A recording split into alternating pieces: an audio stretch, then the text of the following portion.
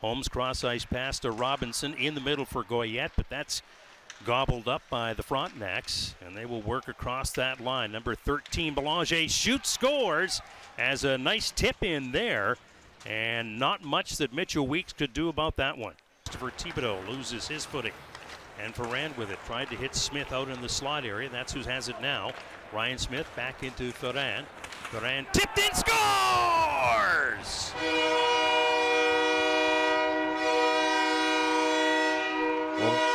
That is how you pick up your first point in a Wolves uniform in front of your home fans. The Sudbury native Alex Pharand in the corner does a great job at passing it out front, and Dominik Jendek gets to the front of the net. Belanger is there, and Kingston's in tight, working towards that net. Shane Wright, second opportunity, and Weeks is equal to both of the tests right there. Coming around the line.